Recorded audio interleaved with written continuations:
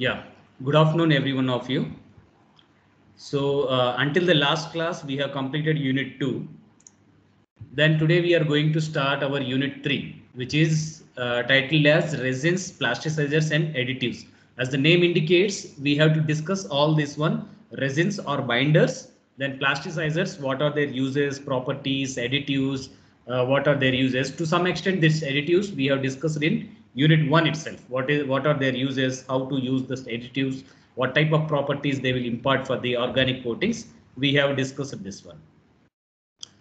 Then the contents of this unit 3 is natural resins. Okay, there are two types of natural resins are there. One is a rosin, then second one is a shellac. Okay, this rosin is derived from the plant based sources, and this shellac is derived from the animal based or insect based sources, petroleum or insect based sources. So their properties, their uses, and what the properties they will contribute for the coatings, we have to discuss them. Then next one is synthetic resins. Okay, these are the natural resins, these two types, and out of the synthetic resins, so only around 6 resins we have to discuss: alkyd resins, phenolic resins, epoxies, chlorinated rubber, vinyl resins. Okay, this 1, 2, 3, 4, 5. Okay, around 5 resins we have to discuss. Then next one, this one is the solvents and its blend properties. So what are the thinners? What are different types of thinners are there? What they will give the properties to the blend, overall paint vehicle and overall paint with the additives. What type of properties they will impart for the coatings? We have to study in this one. And criteria for their selection. Criteria for the selection of solvents. We have to what criteria we have to follow for selection of various solvents for various applications. Then next one is the plasticizers. So what are the plasticizers? Various plasticizers are there. What are their properties and what types of plasticizers are there and their application? According to the application, how we can classify, we have to see in the plasticizer section. Then final topic is the additives. So various additives are there. What are their uses? To some extent, we have seen in the unit 1. And here different types of additives like it as a dryers, additives as a dryers, additives as a dispersing agent, additives as a anti-skinning agents, and additives as a leveling agent. So this 4 criteria we have to see in the additives in this unit 3. So these are the overall contents in your unit 3 syllabus. Then resins are there. So first we have to, first topic is a resin we have to study. So resins is an any type of natural or synthetic compound consisting of any non-crystalline or viscous liquid substance. These are non-crystalline or they will call as a viscous liquid substance. These are the liquid substance. So this paint resins, okay, whatever the resins which we are employing in the paints, depending on this resin only, the paint forming capability of that paint depends. Okay, depending on this only, this resin, how that resin behavior is there, that paint film properties. So it has to deposit whenever we are painting some substrate, it has to deposit some film onto that one, whether a thin film or a thick film, it has to deposit. That entire film property will be dependent only on this resin or binder. So resins are usually also called as binders. So resin is the film forming compound that identifies the paint. So entire identity of the paint will be dependent on this resin only. So a variety of resins and polymers. So these resins or polymers usually undergo a reaction to form a resin or a film inside that particular paint. Okay, these resins are obviously used in many types of paints. So we know the paint vehicle. So paint vehicle is nothing but a blend of resin plus solvent is called as a paint vehicle. So apart from that one, if we require certain properties, extra properties, we will add additives. Apart from this extra properties, if required for the color, okay, we will add some additives. Some extended properties are required, some extenders we will add. So all this will be added, but to manufacture a paint vehicle is needed. That paint vehicle is nothing but a solvent mixture or a blend of solvent plus this resin is called as a paint vehicle. So the entire identity of that particular paint will be dependent uh, only on the resin or film formers or binders we can call. So all three are same: resin or binder or a film formers. All three are same. Then resins can be classified based on the source. they are classified as a natural resin or synthetic resin. Then based on the application, they will be classified as a convertible and non-convertible resin. First, we will see what is this one. So resins can be classified based on the source as a natural resin and as a synthetic resins. So the natural resins are typically they will be found from the natural sources only. Okay, they are further classified. They are further classified into two types. One is based on their source. Okay, based on how we obtain that particular resin, whether we are obtaining that particular resin from the plant based sources or we are obtaining that particular resin depending on the other sources like insect based on some petroleum fractions, we are obtaining that resins depending on that one. Based on their source, the natural resins are classified into two types. One is a petroleum based and next one is a plant based resins. So next one is a based on solubility. So based on solubility, the resins are classified as oil soluble. Okay, if the particular resin is oil soluble, so we will divide them in the category. We will be placed them in the category of oil soluble. If the resin is soluble in only spirit type of compounds or alcohol type of compounds, so that is separate classification. So based on the source, they are divided into two types. One is a natural resin and second one is a synthetic resin. And based on the source, the natural resins are divided. Natural resins are divided into two types based on source and solubility. And based on the source, there are two types of resin. One is a plant based and next one is a petroleum or insect based. Then based on the solubility, they are further divided into two types. One is a oil soluble and next one is a spirit soluble.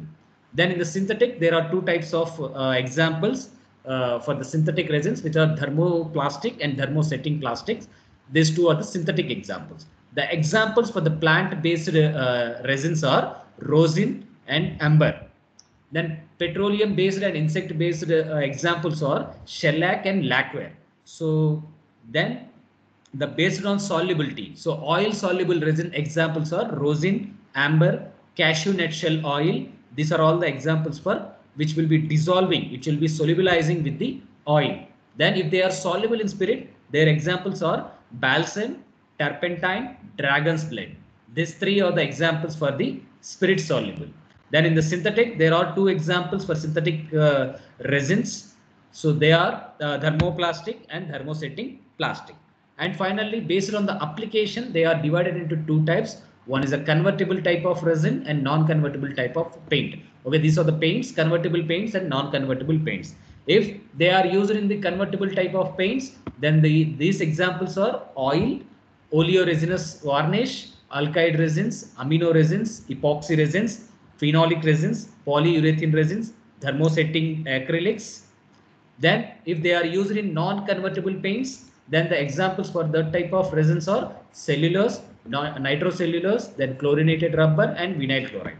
So okay, the terms which are placed in green color and bold, so they are there in your syllabus. Okay, only these components we have to discuss in detail. Apart from this, these all are the classification of resins. Okay, rosin you have to study in detail. What is rosin? Then what are their properties, what are their uses in the organic coatings. Then shellac, what are their sources, okay, what type of shellac it is, how we can obtain shellac, and what are the ideal properties of it, and what are their uses in the organic coatings. We have to study this one. Then here also one rosin is there, so same rosin, this and that one. Then next one is here in the based on application, we have to study alkyd resins in detail, epoxy resins and phenolic resins in detail.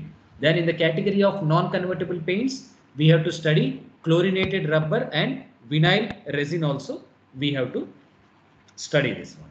So this is the classification of resins or resins binders. So typically what happens, this natural resins are fusible and also flammable organic substances that are transparent and translucent. So usually they will be in yellowish color or it will be in a brownish brown color. So yellowish to brown color. So they are formed from the plant secretion or excretion, we can say secretion, and are soluble in various organic liquids, but not in a water. They will be soluble in various organic liquids. They are not soluble in the water.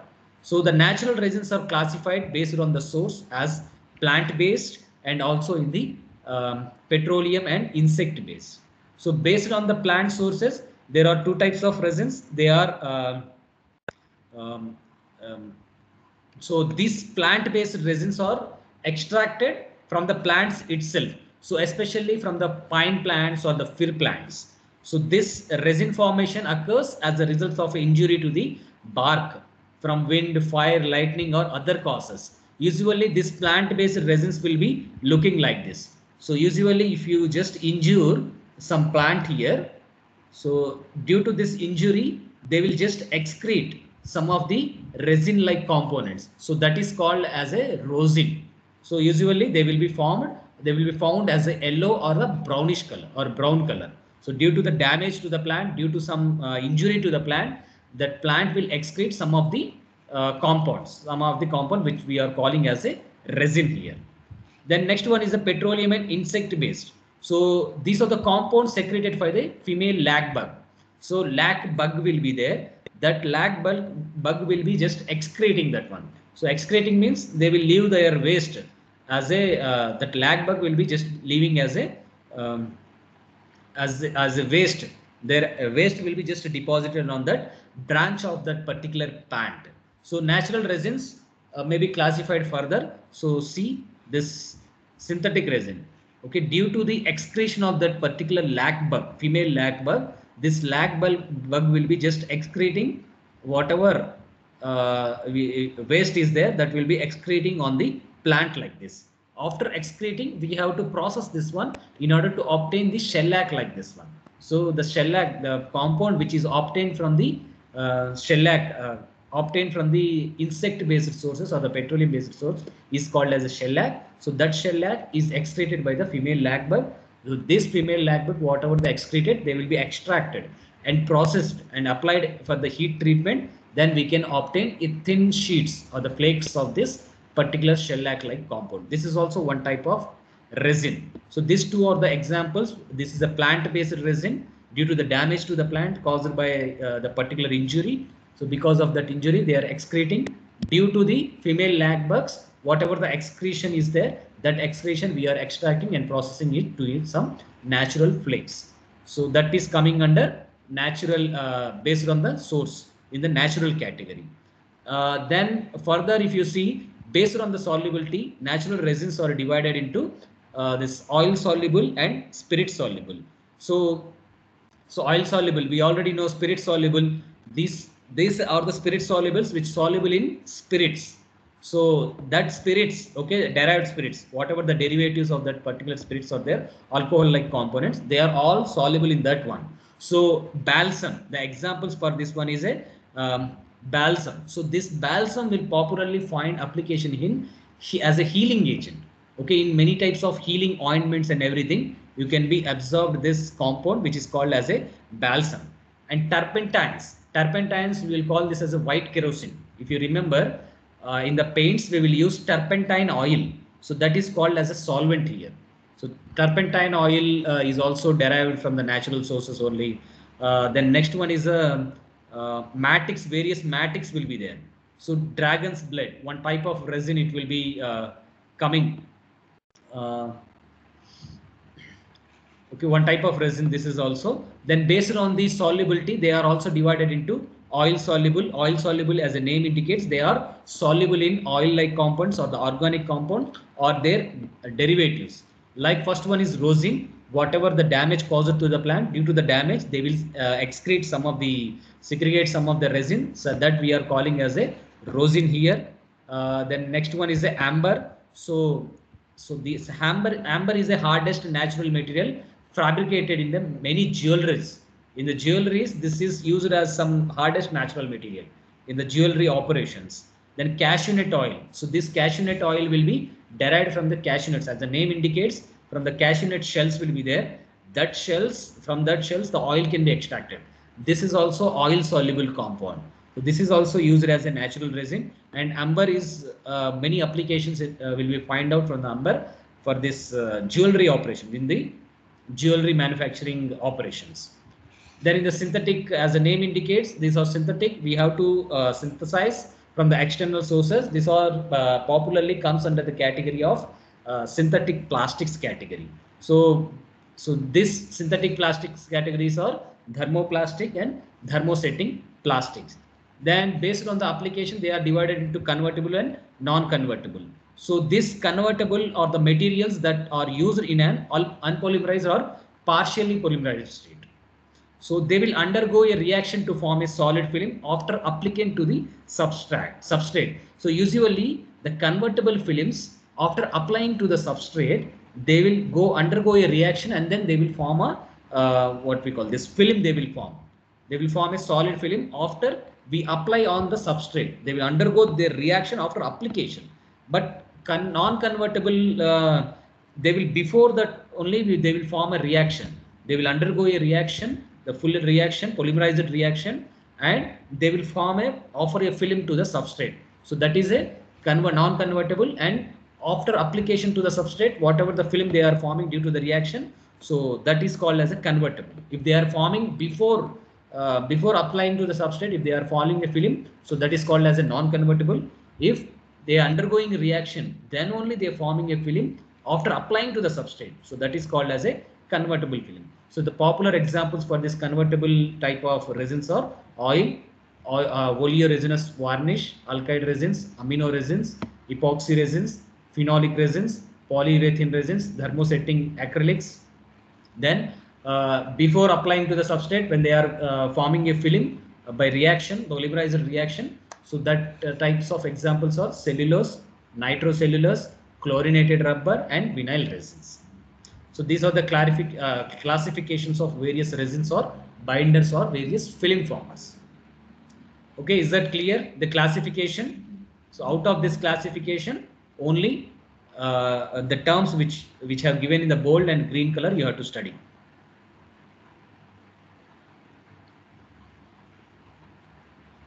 Is it okay? Yes, sir. Are you catching my point or not? Okay. Yes, sir. Okay, then next one is this one. Yeah, rosin. Yeah, rosin. So rosin. So as the name indicates, see this one. So this is a plant-based one type of resin. This is also called as a colophony. This is also called as a colophony, which is obtained in a solidified form, and it will be processed in some volatile terpenes. Okay, terpenes is also one type of natural compounds. They are usually derived from the this plant sources only.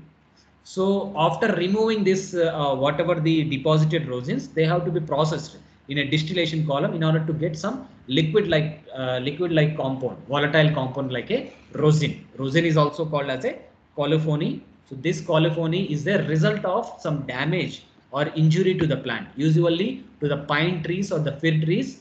From the fir trees, if you create some injury here, so they will excrete some of the resin-like components. Does resin-like components will be looking like a yellow color or yellowish color or the brownish, dark brownish color.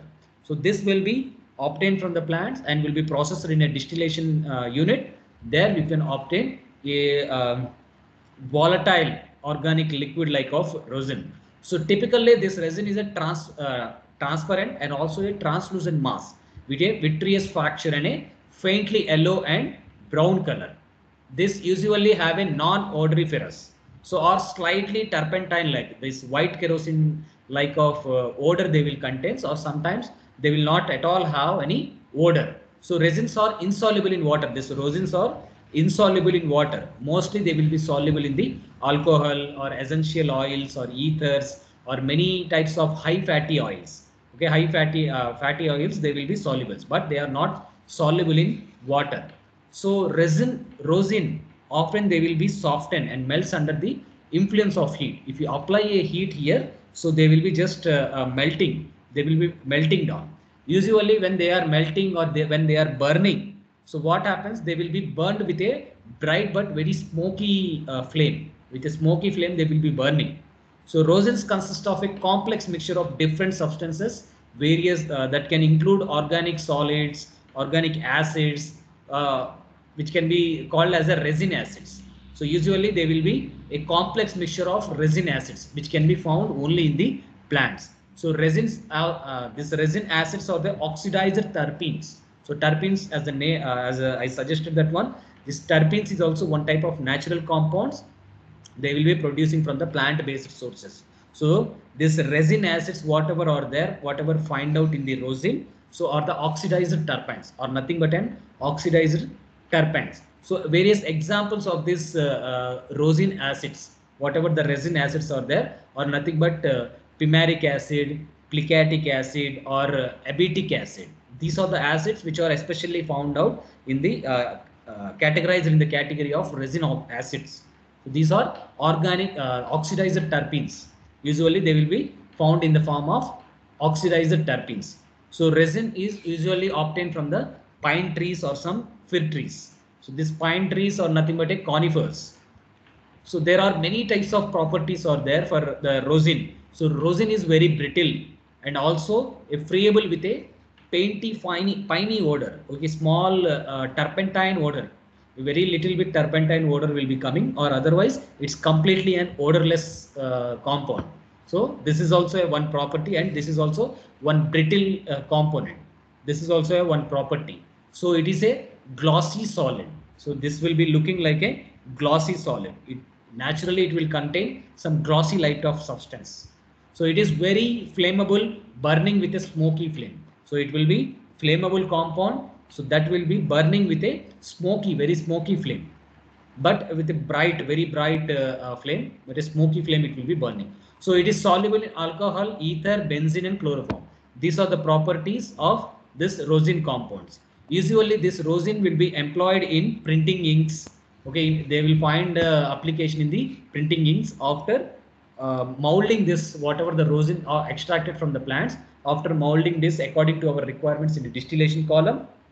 So that particular rosin acids will be used in many applications like a printing, as in a printing ink or in a photocopying and laser printing papers, in also varnishes, as adhesives, as a glue. Adhesive nothing but as a glue for various attaching of cardboards or this wood materials. Carpenters will use this one as a glue also, it will be supporting. Then in the many types of soaps also we can find application for this rosin. Then also as a paper sizing materials. Okay, to get a good sizing of a paper, cutting properties of the paper, we can use this rosin as a paper sizing material there. And also in many types of sodas, many types of soldering fluxes, as a soldering flux. Okay, whenever electrical people they will solder two types of metals, so they will be adding, they will be using this as a flux. Okay, then next one, they will be a natural waxing material. They will be used as a natural waxing materials. Then they also use it as a glazing agent in medicines and in various chewing gums.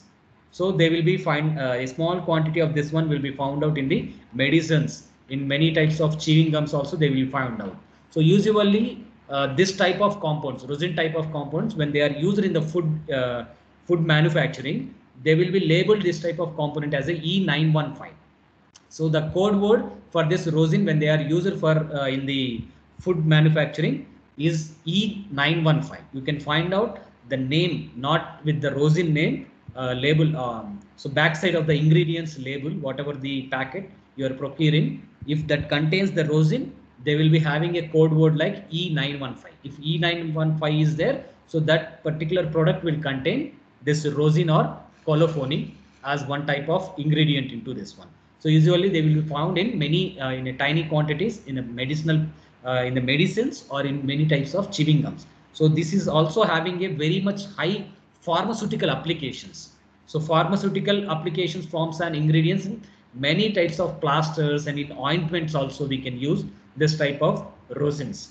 So so they are very much used in this friction type of due to its large friction type of activities, they are very much used for its friction increasing capacity in several fields. Okay, in the Irish dancing or in some ballet dancing, or say in some what we say flamenco dancing. So flamenco dancing, on this one dancing, so usually they will lift all the this what we say up to the toe, using the toe only they will be dancing like this.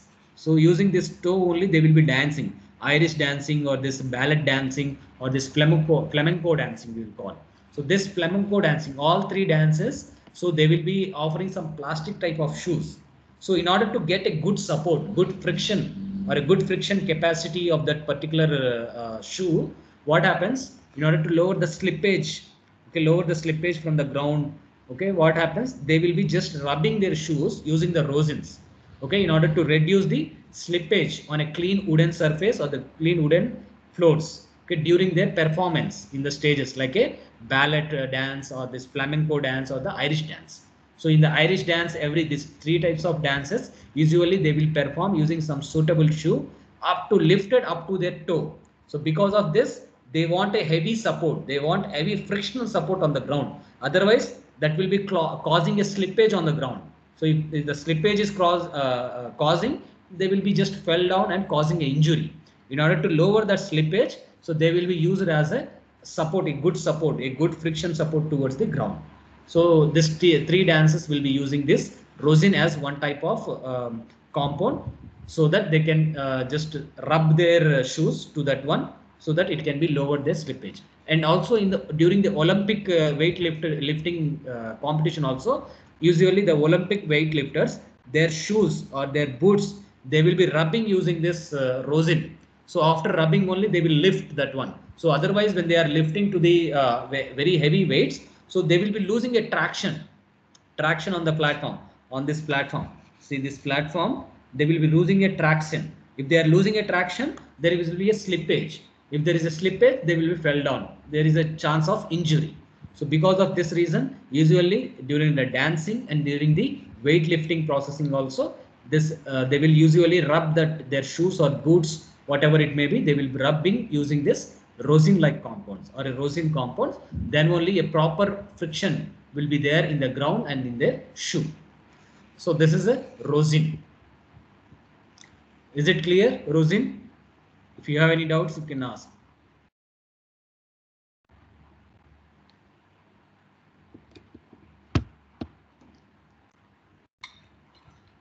Is it clear? Yes, sir. Yeah, okay. Then next one is a shellac.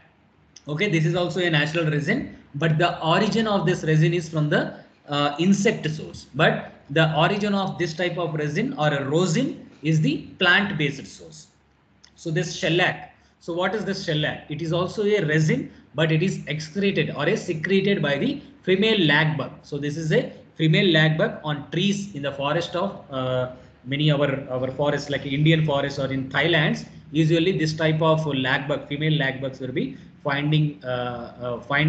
Then they will be just excreting their lac or their waste like this on the wood, on the plants or the trees. So after excreting, the female lagbugs excreted, they will be processed and sold as a dry flakes and dissolved in alcohol to make the liquid shellac. So to make the liquid shellac, they has to be processed in suitable using some suitable technique, and also they will be dissolved in alcohol to make the liquid shellac. If you want a liquid shellac, we have to dissolve in some suitable type of alcohol. So which can be used in some type of as a brush on colorants or some food glazing material, or in some wood finishing material. As a wood finishing material also, we can use this type of shellac material. So shellac usually functions as a tough primer. So they are categorized, they are used in especially in the primers and sand sealants, or the sanding sealants we will call, or tanning blockers or odor blockers, or stain and high gloss of varnish. In a varnish also we can use, in a primer also we can use to give a tough, very tough primer, as well as to give a heavy gloss. So as you can see, the gloss of this shellac is very high. Okay, irrespective of their color, the gloss is very high. So because of this, they are very much used in the varnishes and also as a priming agents. So shellacs once upon a time, they are used in electrical applications also because of their heavy, high insulating properties. They are good insulators.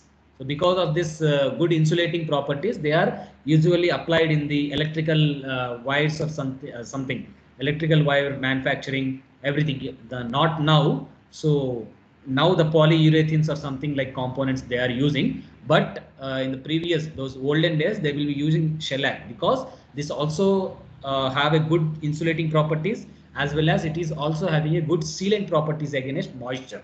So moisture will not be catched by that particular electrical material, and also it is a good insulating material. Because of this advantage, this shellacs are usually used in the good olden days as a insulating material in electrical manufacturing or in electrical applications.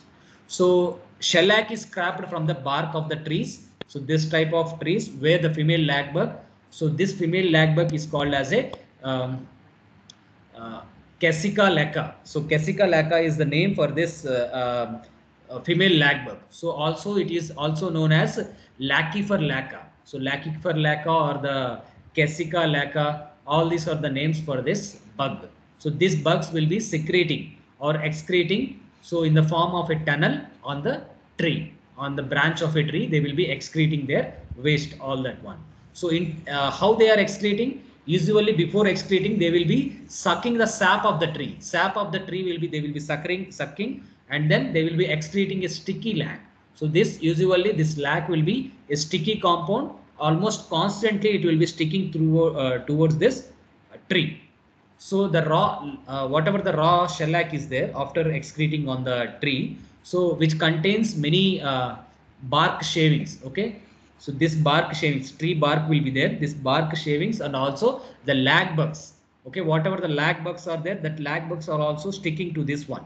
So usually they will be removed during the scrapping. Okay, they will be scrapping this lag bug. So this whatever the lag sac is there, that they will be scrapping and is placed in a canvas like tube. So this canvas like tube they will be scraping.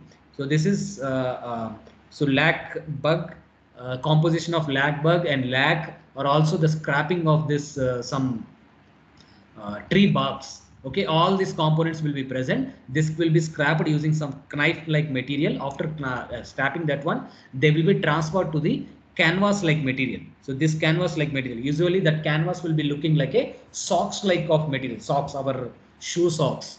So into the canvas they will be just dropping to that one. So this canvas, the shellac, to liquefy that one, it sweeps out of the canvas whenever we are giving some heat treatment.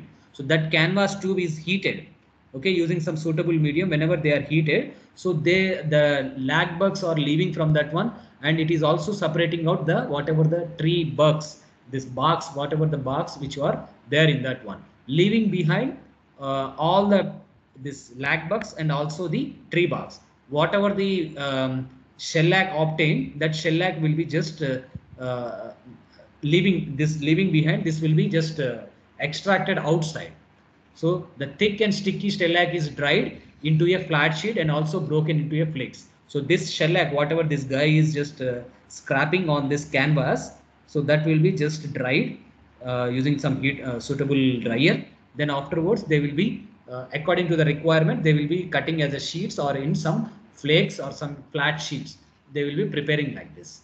So preparation usually involves the operations like they have to scrap this entirely. During the scrapping, some part of this canvas, some part of this tree bark will be coming, and also this lag bugs will also be coming. So whenever after scrapping this one, you have to transform this into some canvas like tube. So after this canvas like tube will be treated using some heat treatment, given some heat treatment. After giving that heat treatment, the lag bugs will be escaping from that one, and also it will be leaving behind some of the this bark, tree barks. So the tree barks is unwanted in the shellac preparation. So the shellac is just obtained and they will be formed as a flakes. They will be dried and cut it down into flakes or some suitable compounds. So shellac is this. So shellac preparation is there. I would like to show one video regarding this one.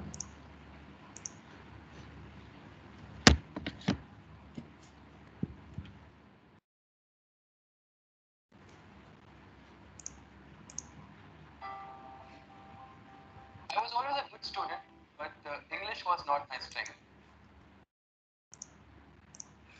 Can you able to hear this sound audio? Yes, sir. Okay. Since I Just watch this video.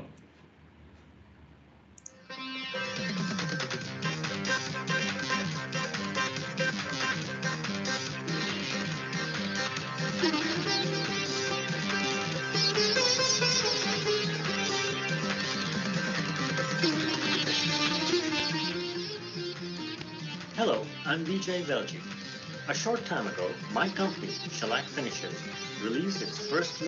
How is it manufactured? Such harvest and around it is the forest. The trees that you see at the base of the mountain are host trees that are used for the cultivation of lac. Yes, lac does grow on trees. The three most common host trees are the palash, kusum, and bear or plum tree.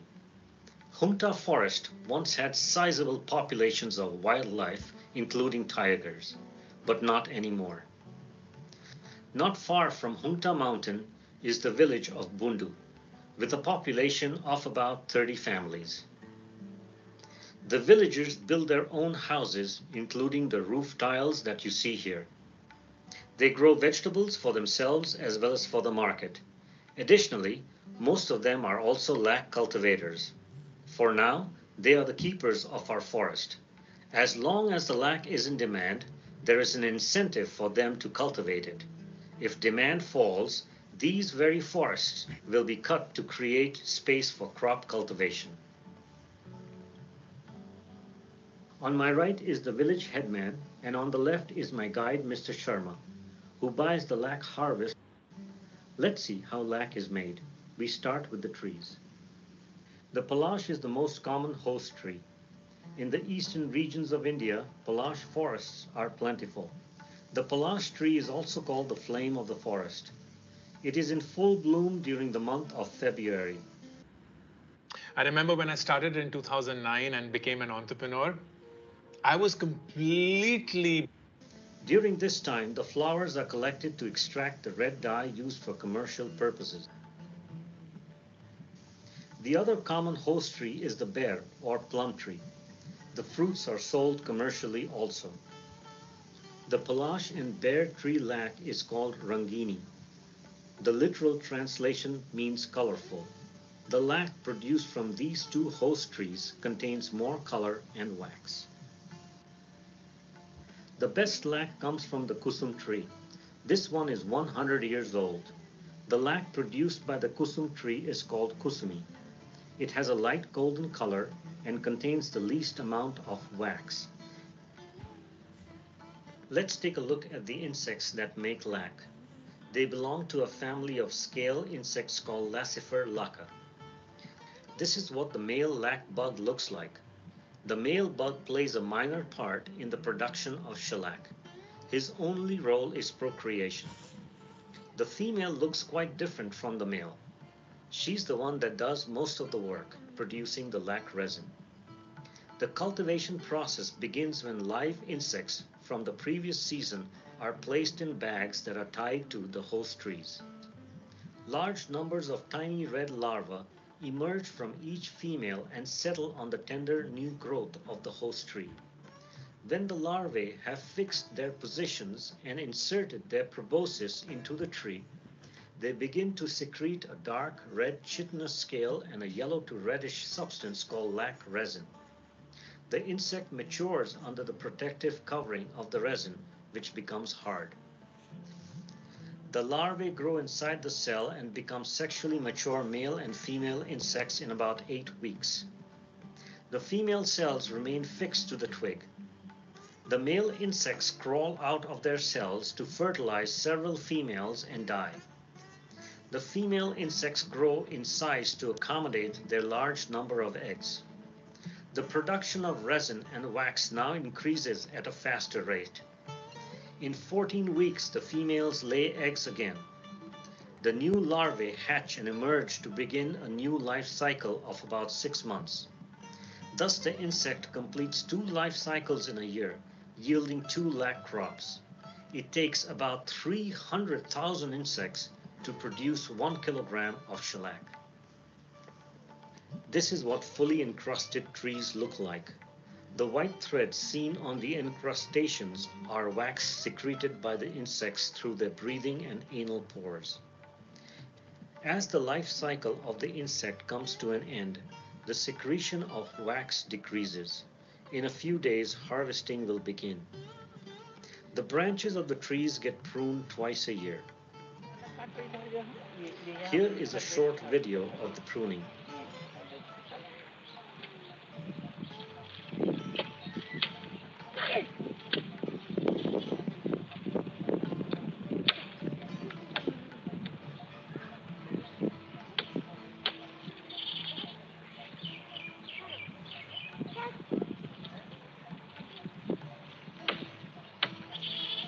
The lac-encrusted branches are scraped and the dried lac is accumulated. This is called stick lac. It contains the dead insects and the red dye that they have produced along with the tree bark and other debris. The stick lac is broken up and cleaned to get rid of the debris. After cleaning, it is called seed lac. This is what seed lac looks like. Seed lac is sold on the open market to middlemen or to a mass purchaser like my guide, Mr. Sharma. This is Mr. Gupta, a close friend as well as a shellac producer. Let's go to his factory and see how the shellac is extracted from seed lac. This is Mr. Gupta's factory where he produces handmade and machine-made shellac. The seed lac is cleaned once again to get rid of all remaining debris.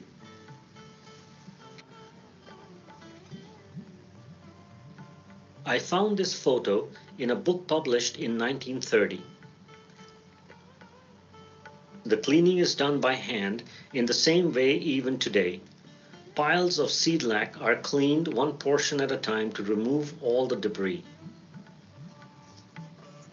The seed lac is put into vats with water and For just $67, you can make as many videos as you want, and you never need to pick up a camera.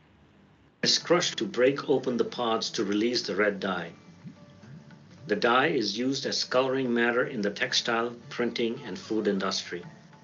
In Mr. Gupta's factory, a mechanical process is used for breaking open the seed lac pods.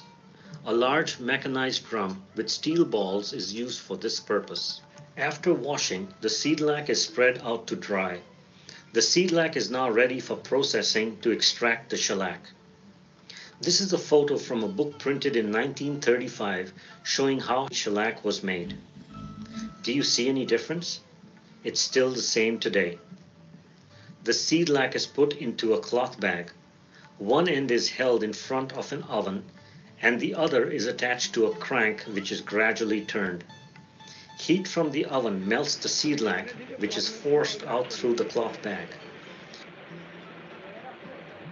The molten shellac is dropped onto a tin sheet, forming small discs referred to as button lac. Before it leaves the factory, it is stamped with the company logo. The cloth bag that was used in the process is cleaned and recycled. In another process, the molten shellac is spread over a porcelain cylinder filled with hot water.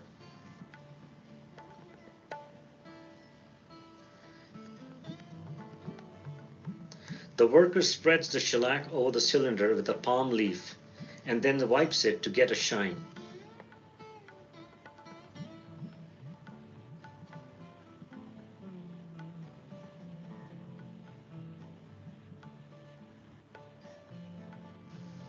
After the sheet has cooled a bit, it is pulled off the cylinder. He then grabs the sheet with his hands, toes, and mouth to stretch it as much as he can.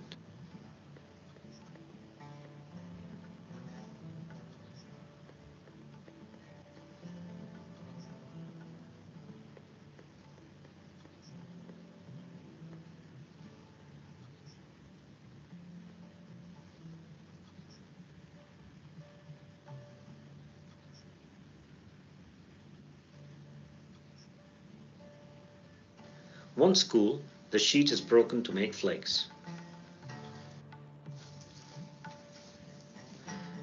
The impurity that stays in the cloth bag after the heat extraction is called kirilac.